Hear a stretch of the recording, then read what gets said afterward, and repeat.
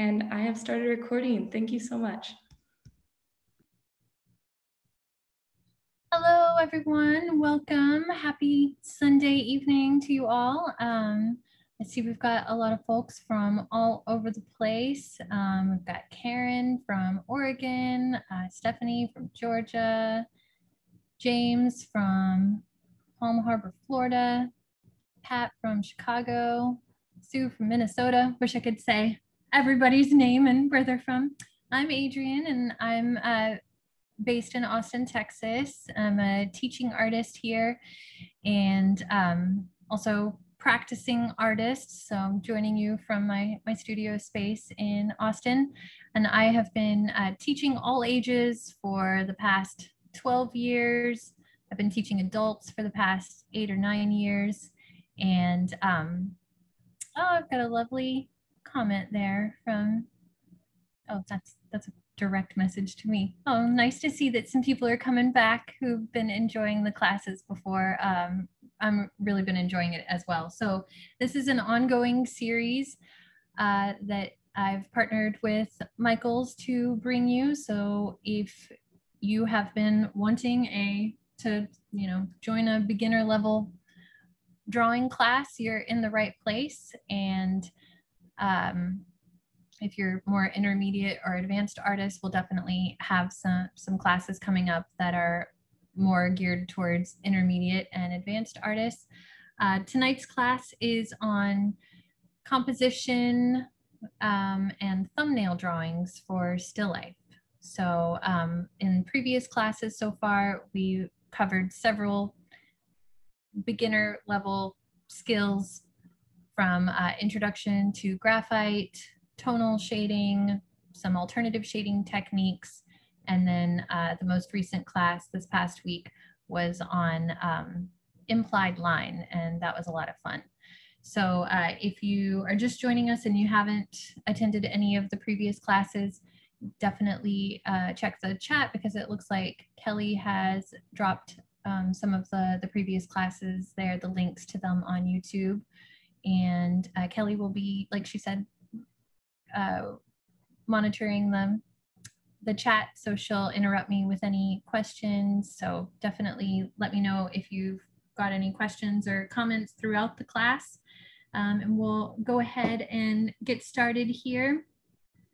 Switch to my tabletop view. So anything that you make tonight, please tag your work with the hashtags Make It With Michaels or Michaels Classes. If you post online with any of your work from any of the classes, from previous classes, Artist Loft 101 classes on YouTube, do the same thing, or from work from this evening's class. And follow me on Instagram. My handle is Adrienne Hodge Art. And there's some of my other information from one of my business cards. And I've got a couple of upcoming online independent classes. One is called Mindfulness with Ink, and the other one is called Drawing and Painting Clouds. And those are both 3-hour workshops that I'm hosting on Zoom.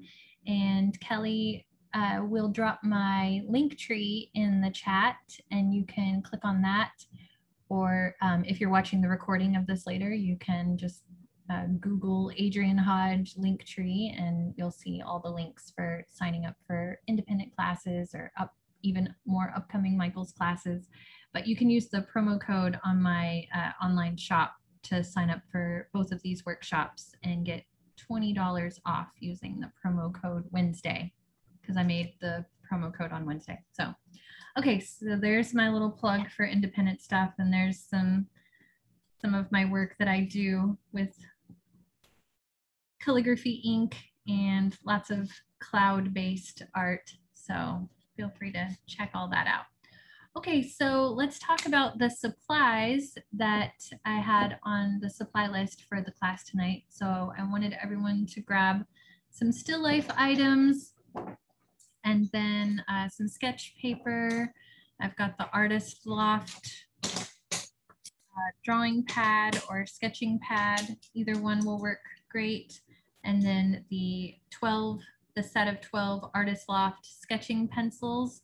So we've got a variety of H and B pencils there. And if you want to know all about the H&B pencils, that intro to graphite and drawing forms class really breaks down all of the numbers and letters on the sides of the pencils. And we'll be repeating that class actually coming up in early September. So if you missed that and you want to attend that live again, that'll be coming up again soon. And then blending stumps or tortillons, we'll be using some of those tonight. You want a synthetic eraser or any eraser. And then I asked you to get the Artist Loft charcoal pencil set, because for what we're going to be doing tonight, it would be nice to have some charcoal mixed in with our graphite as well. So, but before we get started, who knows what a thumbnail sketch is? What is a thumbnail sketch? Or take a guess. If you don't know what it is, what do you think it is just by the word thumbnail sketch? Okay, yeah, small, something small, a small sketch, exactly. So if you're new to thumbnail sketching, they are an incredible tool to have in your artist toolbox that you come back to and use all the time, because for a variety of reasons, but they are very, small, quick composition sketches. Somebody said 2x2 box. Yeah, so they're small because they're, you know, like a thumbnail, they're pretty small. Also, you know, there's that whole thing where you see, like in the movies, like an artist holding up their thumb and sort of eyeballing what they're looking at and thinking about, you know, the composition as a whole. So that's the other reason that we refer to them as a thumbnail sketch, is that idea of finding the composition, and using your thumb to do that can be helpful because it sort of orients you to creating like a viewfinder. And in the Artist Loft 101 set, it does come with a little black viewfinder. And I just realized as I was saying the word viewfinder that I left mine at home. But if you have a little viewfinder that comes with that Artist Loft set, then that can be helpful as well with our still life tonight. But I actually don't have mine to show you at the moment. But we're going to be drawing a variety of boxes, not necessarily just square boxes. And that viewfinder is a square, but they can be, they don't necessarily have to be, you know, a 2x2 box like that viewfinder gives you. It can be, you know, a rectangle. It can be more of a widescreen sketch, or a, you know, a long skinny portrait sketch. So really what we're focusing on tonight is using thumbnails to create a composition. So before we get started, I want to talk about creating the still life itself and just some tips for getting your still life set up.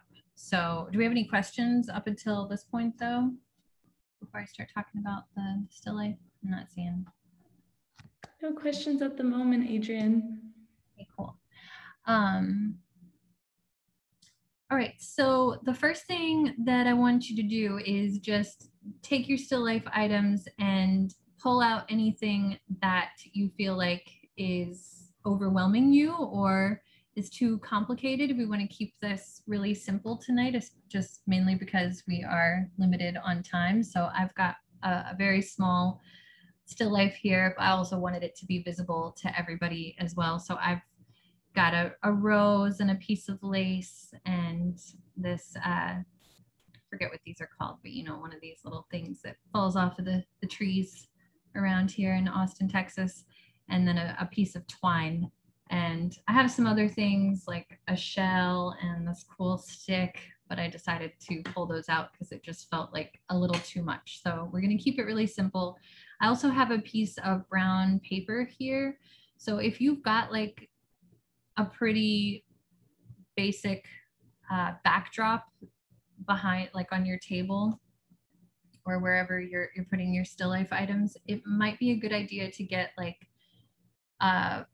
tablecloth or a sheet or something that's plain that you could put behind your still life just to limit distractions. If it's on your tabletop, then a piece of paper would be fine, just a white sheet of paper. I mainly just grabbed the brown paper because I wanted my still life to, you know, pop a little bit more, and also I wanted to be able to see the lace, so I wasn't very visible against the white paper. But just a plain sheet of paper would be fine. But if you have something handy that you could kind of block out any distractions or things in their background, one way that you could quickly create a backdrop is to grab a stack of books and drape a sheet over the stack of books, and then place your still life items in front of that, and that would create a nice backdrop for you very quickly. Or if you had, you know, a large sheet of paper that you could just prop up behind it. You're also going to want a really strong light source. And I realize not all of this was listed on the supply list. It just feels like an overwhelming amount of things to put on a supply list, and they're all easy to grab things here at the beginning.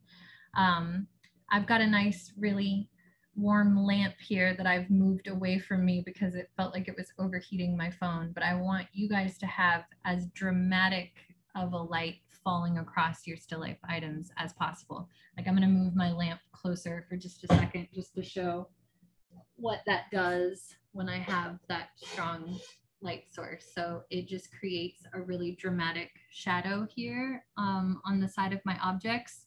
And I love that, and I want it to be there, but for the sake of not losing losing my, you know, screen image to my phone overheating, I moved the lamp away.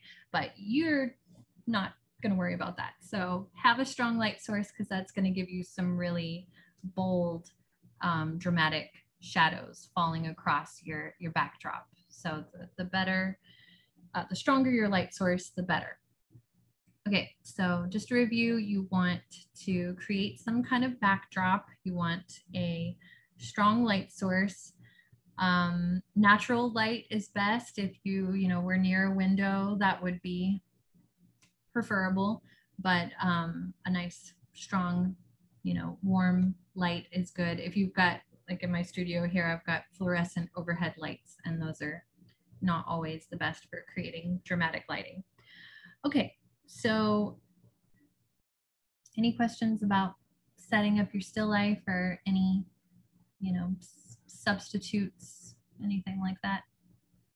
All right, so we could spend probably an entire class just talking about the best way to set up an interesting still life and make your still life as interesting as possible, and how to, make the still life kind of do most of the work for you, so that all you have to do is sit there in the chair and look at it, and it's going to be a great composition because you've basically composed the still life to have an optimal composition. But we're going to focus on using thumbnails to create that composition. So like I said, I've been teaching adults for many years, and when I set up a still life in the classroom, what tends to happen is people can't find a satisfying view of it, because they sit somewhere, wherever they're just, sitting in the room, they're like, well, I don't like this view of it.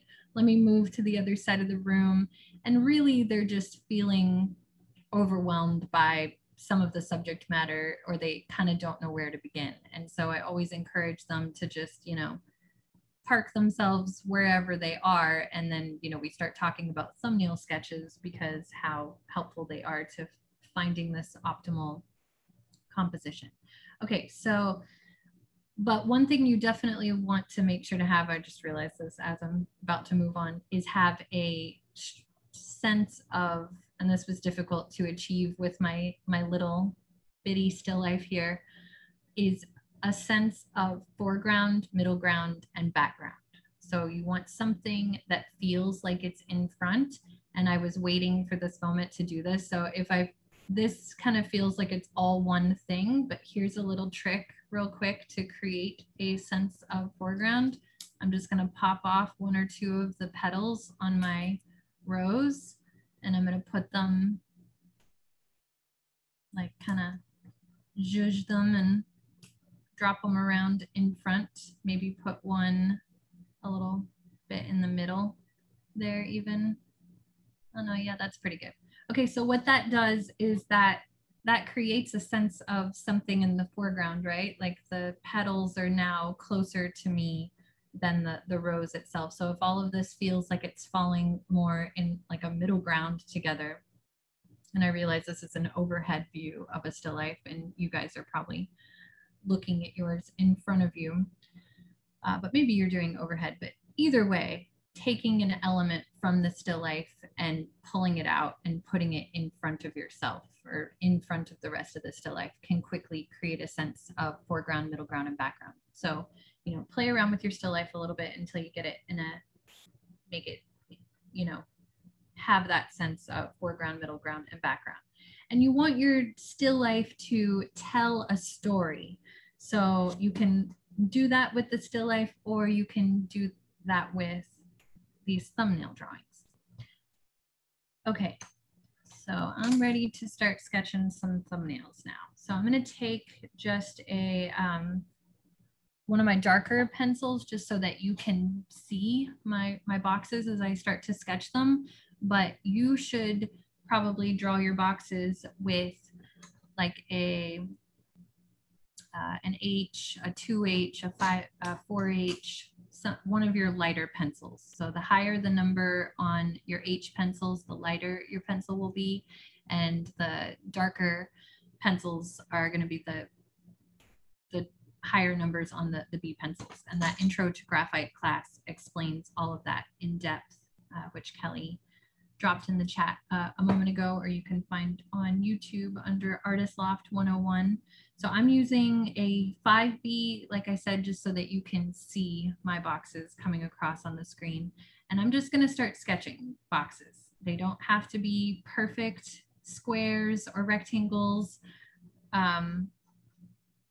If you want to get a ruler and measure them and make them perfect, you're welcome to, but I like to just dive in and just draw a variety of boxes. So with any thumbnail sketching that you do to get started on any work of art or to find a composition that you like, I recommend doing at least 5 or 6 thumbnails. So I'm not going to be able to, I'm not going to squeeze all 5 or 6 onto this one piece of paper. I'm just going to draw maybe 3 of them here and then switch to a different, or here I could do fun little vignette like this, 4 of them. So I've got 3 squares and 1 rectangle, but have a variety. So like when I switch to the next page, I might do a long kind of panoramic rectangle, or maybe do more of a landscape rectangle. But before you get started sketching anything, just give yourself a variety of boxes. So aim for 5 to 6 and try to have, you know, a variety of frames. You could even do a circle or an oval if you wanted to. I mean, the sky's the limit on different ways that you could frame your still life. And the reason for this is that we want to just get all of our ideas out on paper before we get started on the drawing. There's lots of reasons for doing a thumbnail. So number 1 is to find a composition that you're satisfied with. So you're finding a composition that speaks to you the most. Most of the time when we just get started drawing, we maybe focus on the whole. We're maybe, you know, just looking at the whole thing and just drawing it sort of, you know, intuitively, like what feels the most obvious, right? But then the more we investigate, we maybe are struggling with a part of the drawing.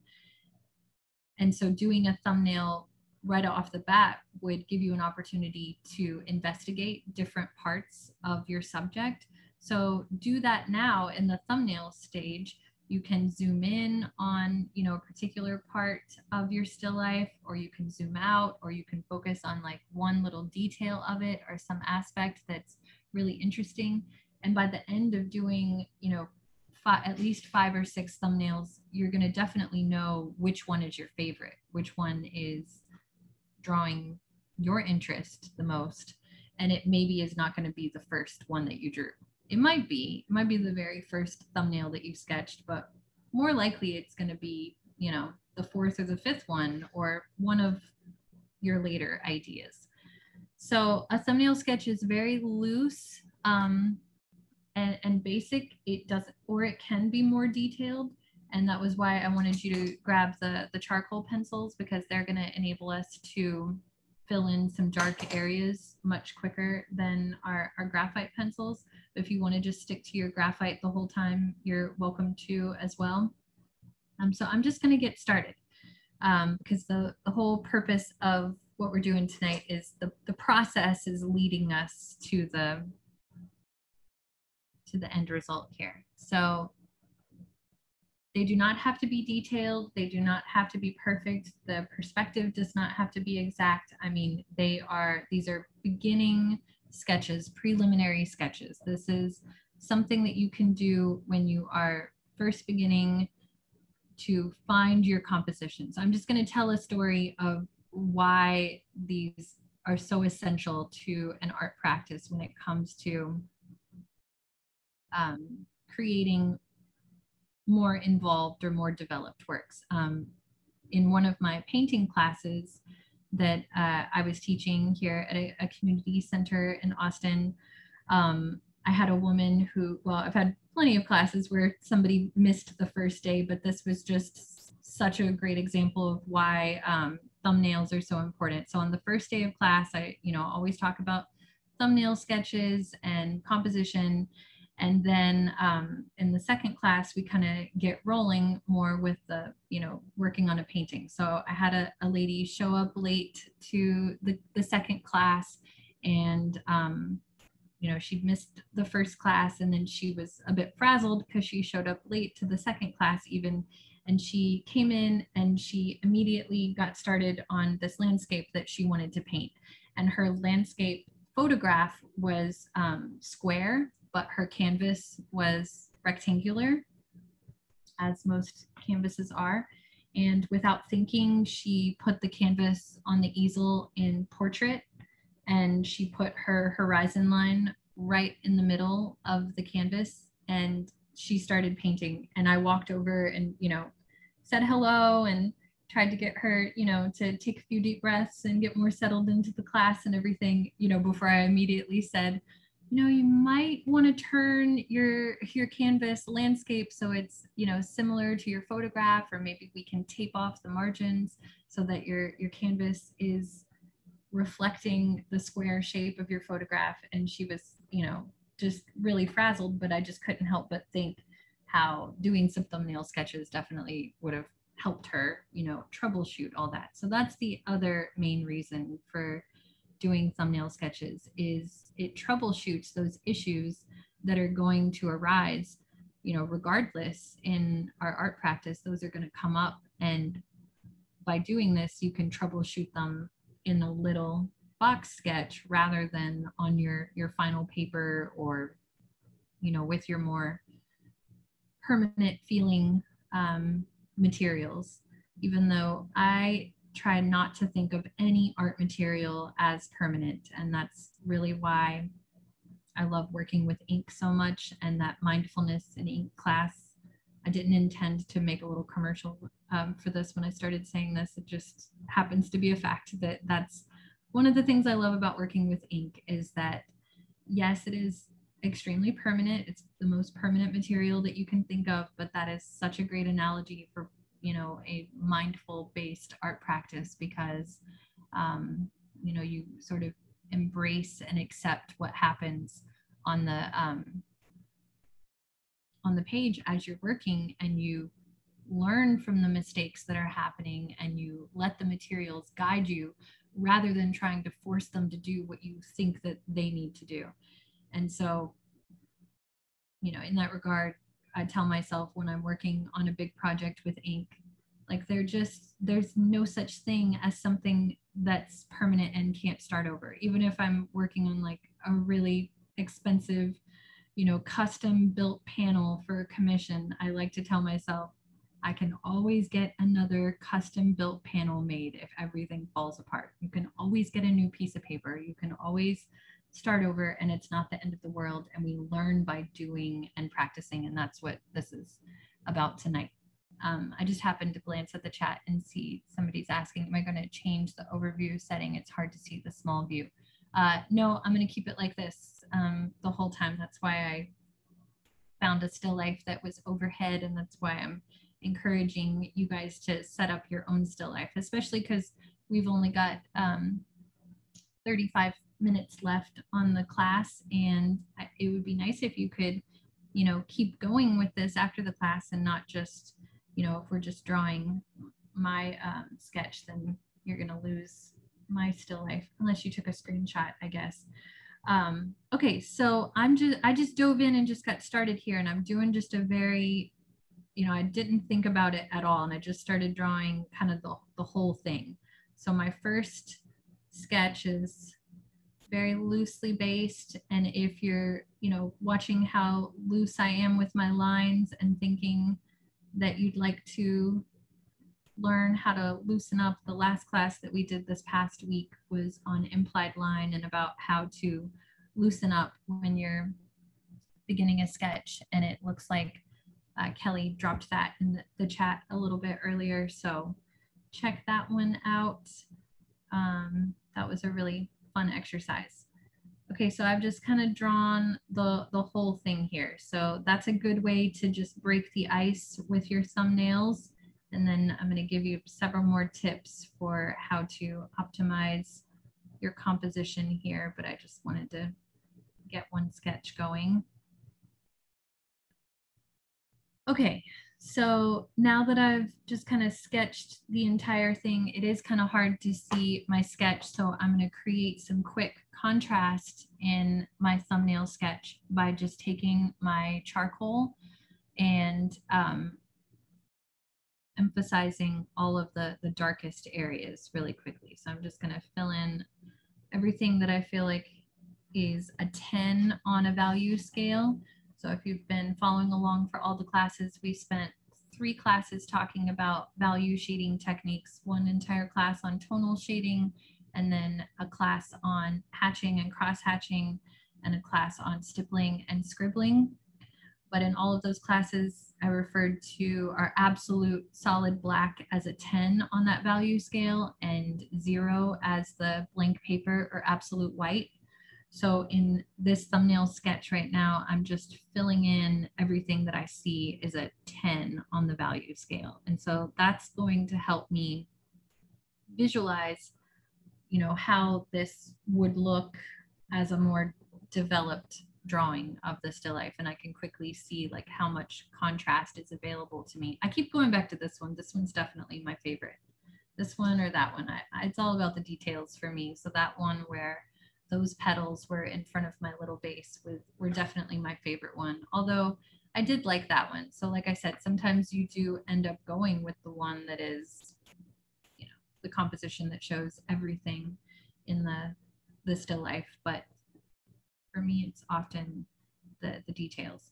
But the way that I can see how that's going to look as a finished product quickly is by quickly filling in those darkest areas. And if you don't have any super dark areas, exaggerate the darkest shadows that you're seeing.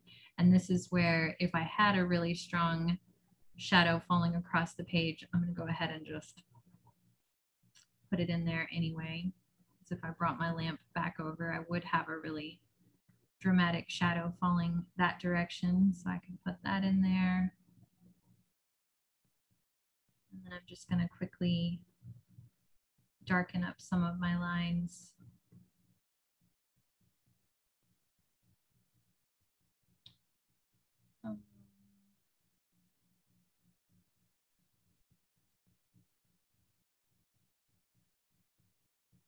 Yeah, there's a nice comment from Anne saying, observation, she's finding with a thumbnail that in her still life, she's seeing things she didn't notice at first, like oil in the bottle. Now I see it's really cool reflected light around the base, so I will switch to a feature this item more in my composition. Exactly, yeah. So as you're doing the thumbnail, you might realize, oh, hey, I really like, you know, like your example, or maybe I really like the lace on here. So I want to zoom in and really get just like the little stitching that I'm seeing in the lace. And I want to make sure that I'm emphasizing that in my final sketch. So we're not doing any final sketches tonight. This entire class is just about thumbnail sketching and optimizing our thumbnail sketches. And I'm also working in a lot of stuff about composition as I go here. And this is not the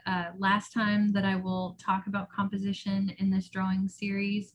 So if you stick around, I'll definitely talk about composition in some other ways, specifically how to take photographs with composition in mind to use as source references for other drawings, and things that we'll be doing a little bit later in this series. So I'll definitely come back to composition, and like last week when I talked about implied line, that will come up again. Okay, so speaking of that, I want to talk about the rule of thirds for a moment. So in any class about composition, where you're going to talk about the rule of thirds. And I'm sure several of you know about the rule of thirds. Who wants to tell me what the rule of thirds is?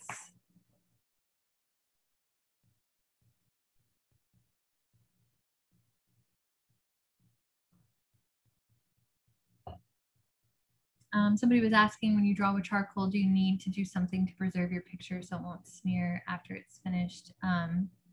Yes, you can spray it with a fixative, like that's specifically for graphite and charcoal. And I'm sure Michael's has a number of fixatives. I'm not sure if there's an Artist Loft fixative for charcoal.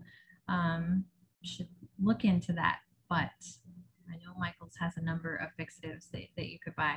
Oh, I just moved one of my petals. Sorry to anybody who was drawing my still life there. Okay, so somebody said things in groups of 3 are more attractive. That is a great guess. That is true. Groups of 3. That's not the rule of thirds that I'm talking about. Okay, foreground, middle ground, and background. That definitely applies. Yeah, but Sue has it there. Sue Johnson, dividing your picture into a grid system. Okay, so I'm going to come back to these thumbnails in just a second, and I'll go into this again in a more sophisticated way in later classes, but for now I'm just going to draw a quick little thumbnail sketch using the rule of thirds. So there's this wonderful thing that the Greeks figured out with you know, the golden ratio and the idea of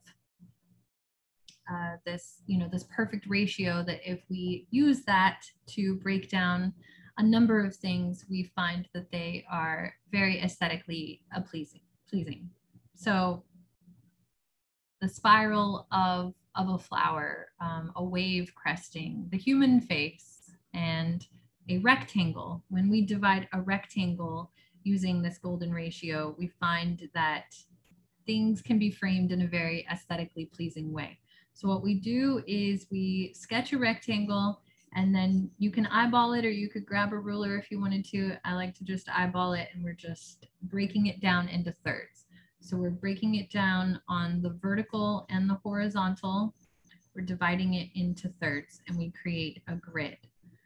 Your phone, your iPhone, or any Android phone that you might have has this function on your camera. If you go to your settings on your phone, it will say grid, and you can toggle that on so that when you take a photograph, your image will be framed using the rule of thirds, and it'll have this grid just in your view on your camera.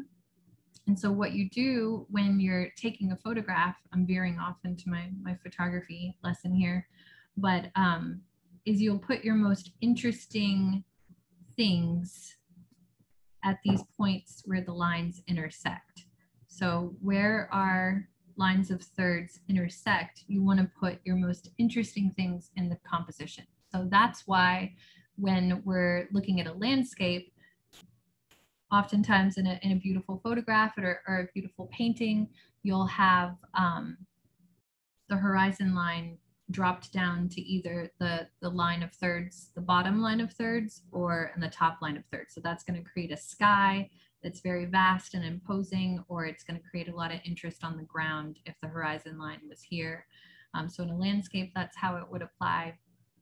If you're taking a photograph of a face and a face is just framed like this, you're already going to have the most interesting parts of the frames at those intersecting lines, because the human face can be framed in a rectangle and divided into thirds like this. And we'll get into that when it comes to the class on facial proportions a little later in this series. But for now, I just want you to be aware of the rule of thirds. So how does that apply to your thumbnail sketch? Well, that's probably what is so interesting to me about this particular sketch, is because if I were to take this and draw my lines of thirds, some of the most interesting parts of this still life item are happening around the points where those lines would be intersecting. You know, kind of where the vase meets the edge of the flowers there. There's a bit of an implied horizon line maybe around that point. And then right here where it's sort of the ground meets the edge of the vase.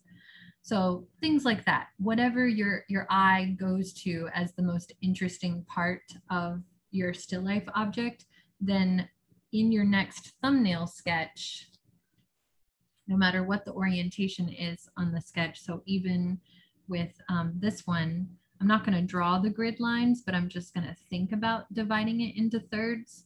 And so I'm going to start with this one. I'm going to kind of do the thing I did with this one that I like so much, is I'm going to have part of my little nesty thing coming into the frame right about here. And then have the piece of lace coming in so that it stops right here. And that just already creates that divide on my horizontal grid lines.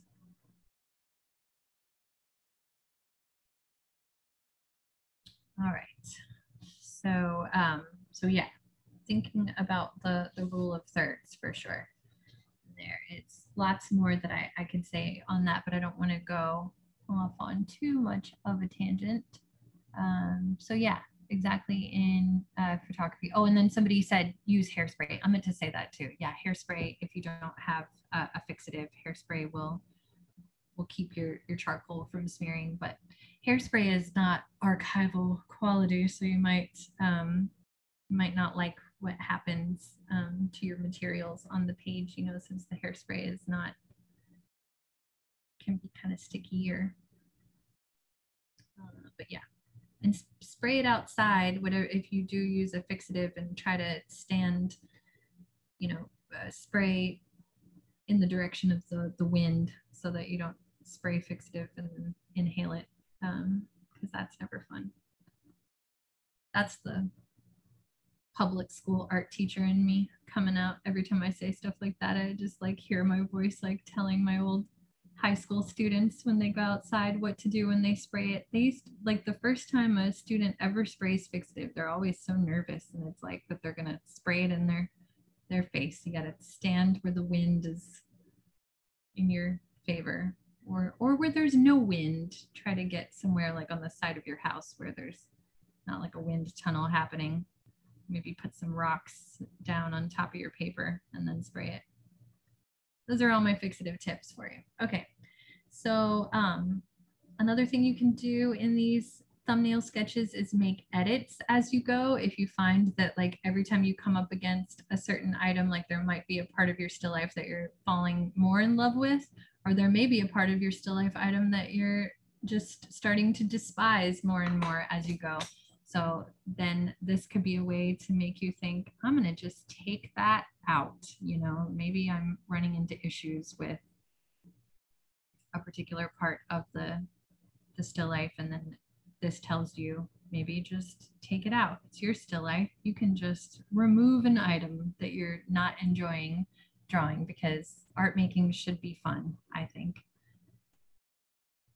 Okay, so that's maybe not my favorite one so far, but that's a pretty good one. I'll go ahead and move on to another one.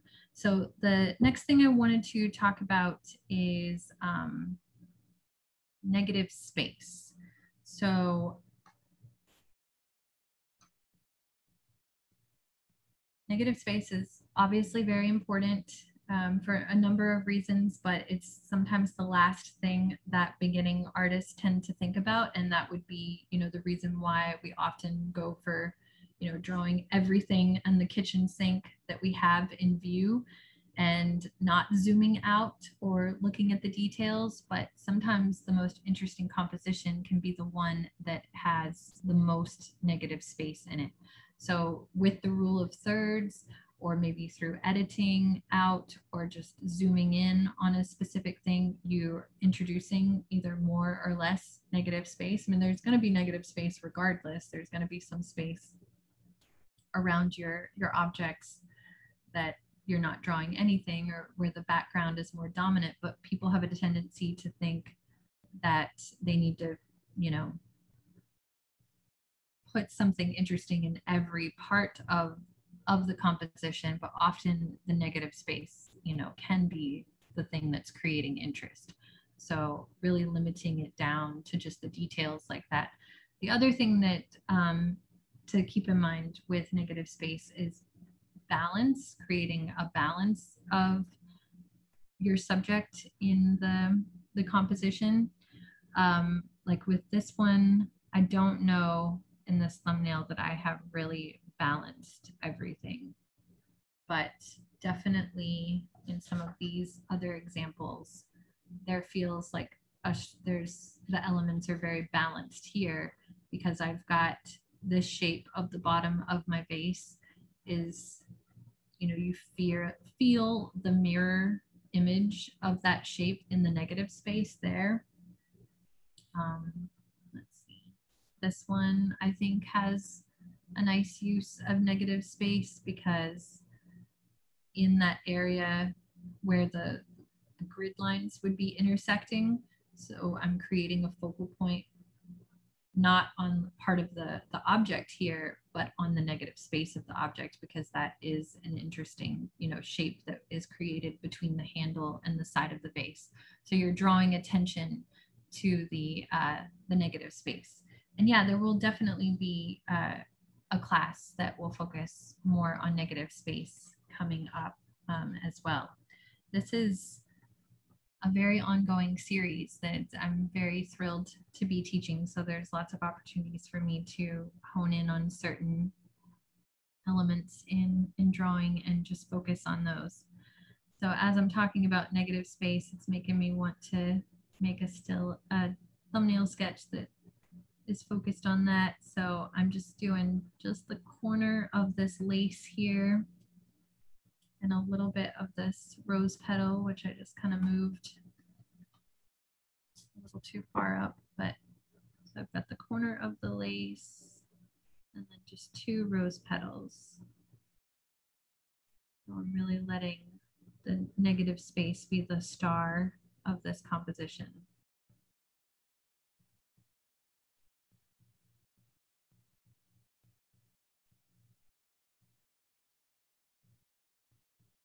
And I'm just drawing with my charcoal pencil now. It really doesn't matter which material you sketch your thumbnails with, as long as you feel comfortable and confident making permanent lines right off the bat. But if because your charcoal, it's not permanent, but it's a little harder to erase than one of your graphite pencils. But if you want to stick to your H pencils for your early sketching until you're more comfortable. But I mean, honestly, a thumbnail sketch is pretty non-committal. So why not dive in with your heavier materials? Okay, what eraser works best for charcoal? That would be your kneaded eraser, your gum eraser that that Artist Loft 101 set comes with one of those. I didn't put that on the supply list just because, like I said, with the thumbnails, it's easy to just move on and do another thumbnail sketch. So if you make a huge mistake, I wouldn't worry about it too much if you can't erase it with the charcoal. I think it's easier to just leave that alone and do another thumbnail. Okay, so I want to do one where I'm really zooming in on something now. I haven't done that yet, but I definitely had one of these other examples where I was zooming in on a certain part of my still life. So, and that's where I wanted to talk about telling a story. I think when you really zoom in on a particular thing in your, I'm going to switch to graphite for this one so that I can erase a little easier. And actually, I'm going to do a bigger one for zooming in. So let me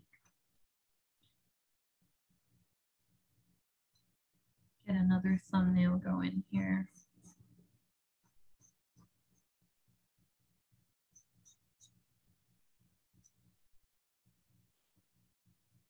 So this is where I'm just going to zoom way in on this lace and draw it nice and big. And maybe I'll do this again where I really place it and think about the rule of thirds a little bit more. But for now, I just really want to do a little study of this lace, because I feel like out of all of the items in my little still life here, it maybe tells the most of a story. So the person who commented about the oil in their bottle earlier, that the reflected light, that was creating, you know, a lot of interest for them. That could be the story that you're telling, but whatever that means to you, I just love, you know, lines like that that get our imaginations going. So, you know, what story are you telling? Is it something, you know, autobiographical, or this aesthetic, or is it the item has like a lot of meaning, or is it an item that like a lot of people would draw meaning from, and how are you emphasizing that? And it could be by just simply zooming in on the details of that item, or the part of that item that is the most meaningful to you. I actually have a class coming up with the Doherty Art Center that I teach with here in Austin, and it's online on Zoom, and the class is definitely happening, but I think there are still spaces if anybody wanted to register. It's just a $7 class. It's happening this coming Thursday, and it's called Nostalgia for Now, and it's a watercolor still life class that focuses on basically what I just said, using a specific item to tell a story. And so just something that came to mind, because that class is about using, you know, an item that has a lot of special meaning for us now, something that, you know, is maybe a totem item in their life. And so something that just came to mind was a little wind-up teddy bear that I had as a child that my 8-year-old daughter really became attached to in the last couple of years.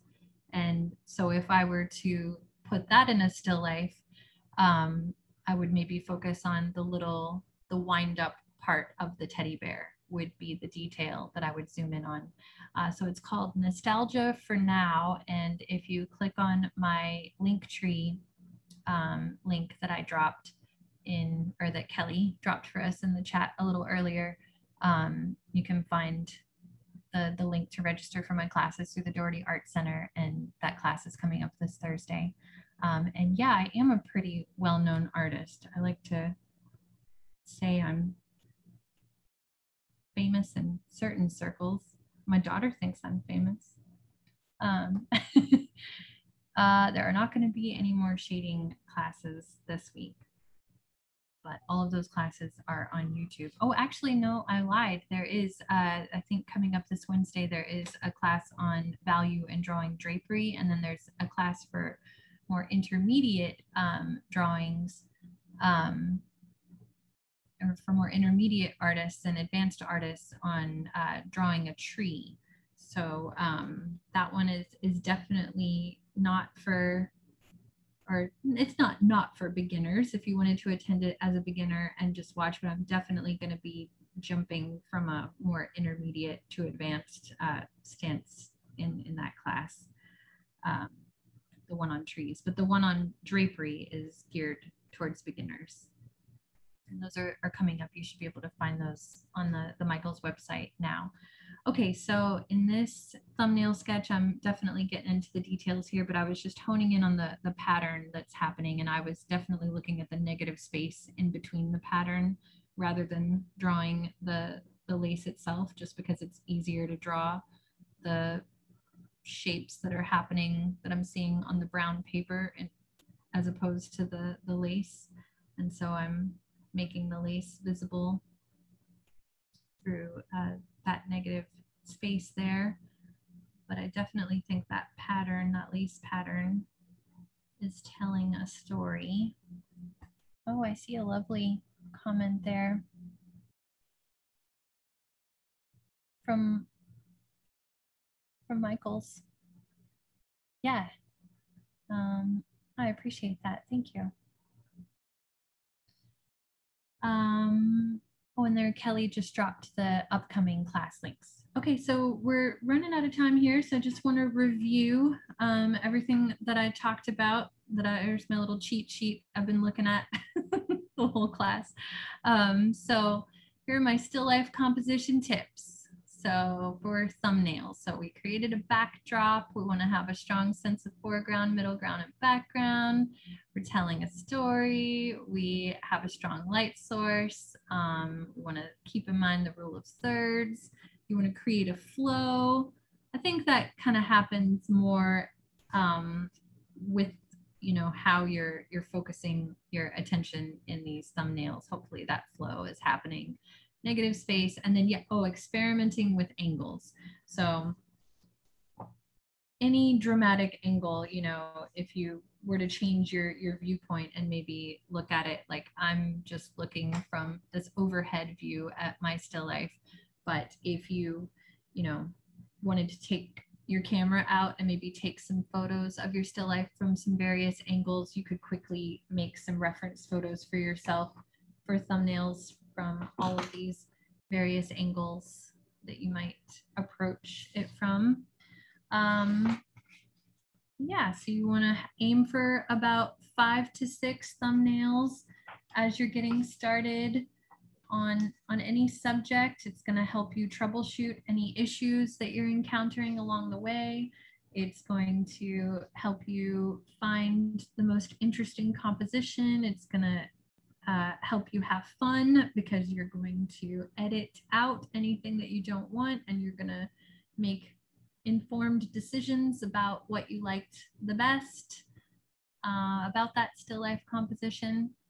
Well, I want to see what you guys did. I want to see your thumbnail sketches from tonight, and I see what still life items you guys have been working with. So does anybody want to share, and Kelly can spotlight your sketches?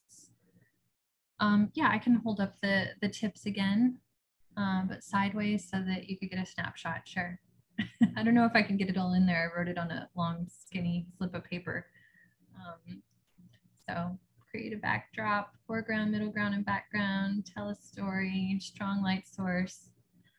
These were this was mostly my cheat sheet, so it's not in any particular order, but yeah, things to keep in mind as you're setting up the still life and also as you're drawing those thumbnails. Thank you guys so much for all the lovely comments. So yeah, let's see some of what you guys did. Let's have some folks hold up their sketches and Kelly can spotlight your drawings.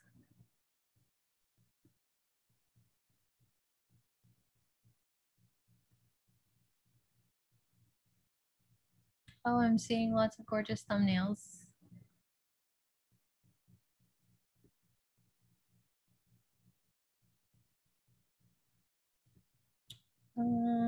Kelly, did you want to spotlight a few folks?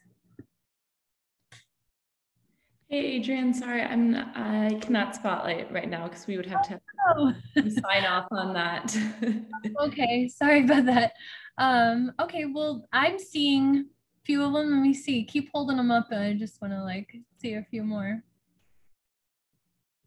Even though on the recording, none of them are going to be showing up. I see Maureen's got some really good contrast happening there. Oh, I like Geetha held up her subject as well as one of her favorite thumbnails there. Awesome. So yeah, hopefully you guys got a lot out of this and you'll keep going with your favorite thumbnail and create a more detailed sketch or developed still life from this. And hopefully you'll join me for one of the next classes. I've got another one coming up on Wednesday and then also Thursday afternoon, even before my other class that I mentioned.